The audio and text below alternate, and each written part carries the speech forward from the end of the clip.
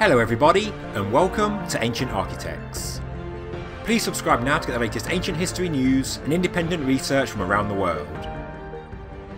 Puma Punku is a large ancient structure that forms part of the Tiwanaku site in Western Bolivia, believed to date back to around 536 AD. The name Puma Punku means the door of the puma, and in the later Inca tradition, Tiwanaku is believed to be the site where the world was created.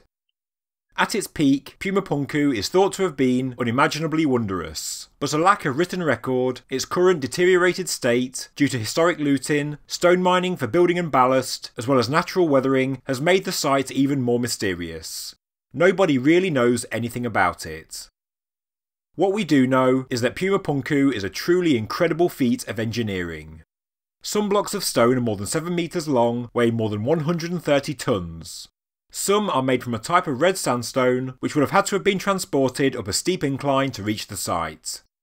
Whilst other blocks, including the famous H blocks, are made from the volcanic rock Andesite. The stones are finely cut and interlock with perfection. Stone faces are perfectly flat, and corners are exact right angles. Details on the stone, whether for fitting, function or ornamentation, are often complex, yet are always perfect. Whether straight lines that are grooved into hard volcanic rock, perfectly circular holes, or irregular patterns as we can see here, the workmanship is always perfect. The stones of Puma Punku all interlock. It must have been like a giant puzzle to put the ancient structure together. There was no room for error when they fashioned the individual stone blocks. The ancient architects of Puma Punku were meticulous. They created foundations, fitted stones directly to the bedrock, and there is also evidence of irrigation systems, hydraulic mechanisms and sewage lines. This is a complex settlement and very advanced. Back in December 2018, scientists actually restored the enormous structure to its former splendour as a 3D model. Using a 3D printer, they recreated all of the individual blocks at 4% scale, and Alexei Vranich, an archaeologist with the University of California, worked with his team to fit them together through trial and error. In the end, they produced a near-complete model of Puma Punku. It was a sizable complex of plazas and ramps, adjoining a massive T-shaped platform with its featured gateways and windows seemingly carved from single blocks of stone. In 2006, experts did try to reconstruct the actual site, but although well intended, they actually made things far worse, and today, not a single stone sits in its original place.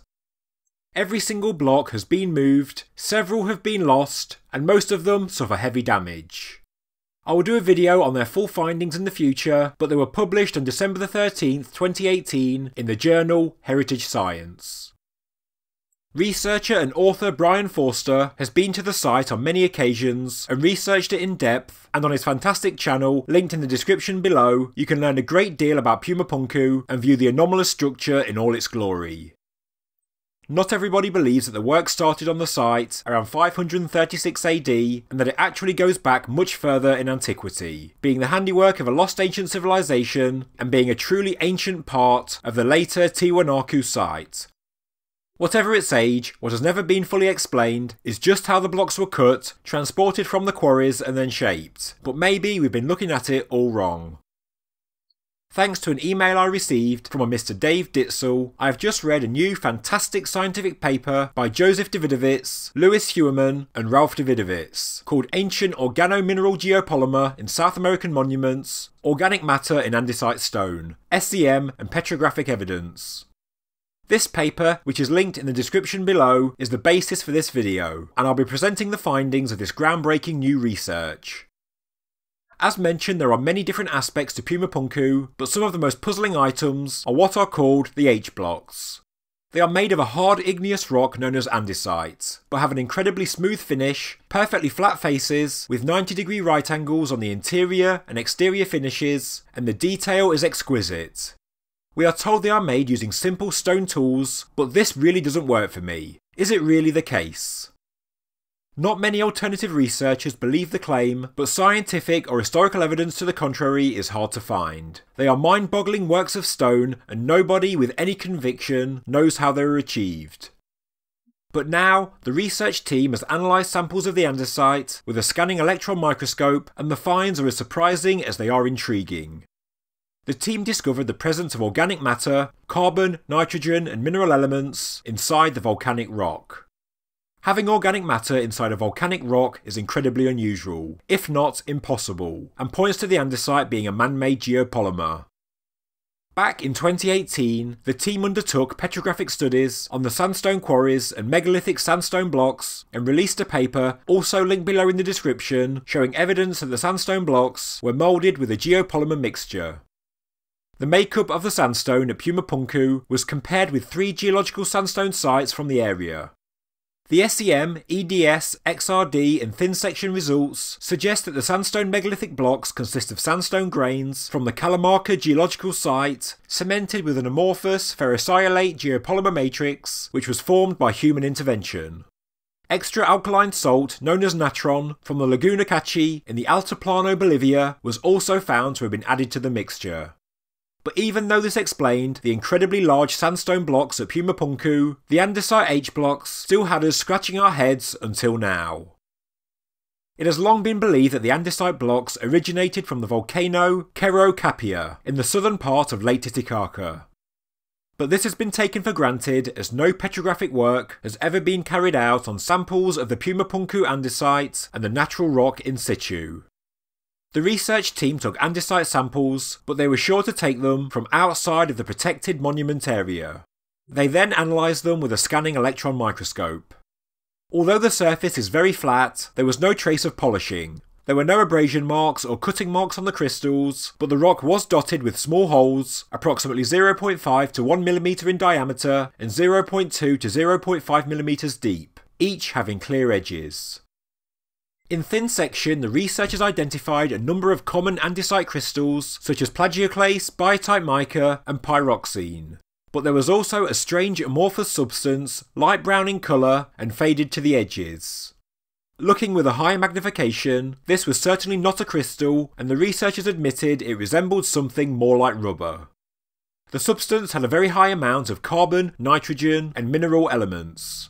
It had a clear signature of organic matter, and as discussed in the paper, the scientists were able to rule out the possibility of surface pollution or contamination with further tests. The fact was, the scientists had discovered organic matter within the structure of a volcanic rock. Geologically speaking, it is not possible to have organic matter in a solid volcanic rock, and it wasn't just one anomalous blob of organic matter, it was seen throughout the samples. The only viable explanation from the researchers is that the andesite is actually a ceramic-like man-made stone. They claim the organic matter detected in the study suggests the reaction of ammonium organic compound from vegetal or animal origin with minerals, to form an organo-mineral binding agent to stick the geopolymer rock together. It seems likely that the builders transported non-consolidated volcanic tuff, which has the consistency of sand, from the Cerro Capia region and added the organo-mineral binder, manufacturing the stone with local biomass. As Davidovits, Huaman and Davidovits say in their paper, their work demonstrates that the Puma Punku builders mastered 2 methods of geopolymer, one for the sandstone megaliths, as they outlined in an earlier paper, and one for the andesite structures, as discussed in this video. That can prove scientifically that Puma Punku is a geopolymer site, a fact that is truly groundbreaking. The H-blocks of Puma Punku are without doubt some of the strangest ancient megalithic artefacts in the world, displaying strange magnetic properties as shown by Brian Forster, and cut in such a precise and perfect way by a civilization we are told only had stone tools. The only real explanation seems to be that the blocks are man-made, and now we have evidence.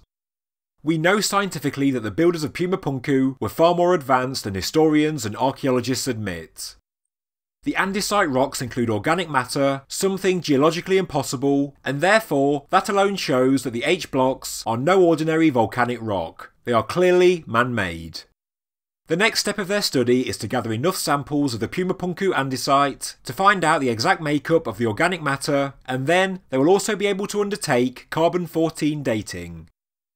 Although not always reliable, the team are actually going to be able to carbon date a rock, and then we may find out just how old Puma Punku really is. Maybe history is on the verge of being rewritten. I have just launched a new YouTube channel called Space and Planet, which focuses on Earth and space science news and the latest independent research from around the world. Please subscribe now to give my new channel a head start. I have placed a link in the description below. Thank you very much for watching this episode of Ancient Architects.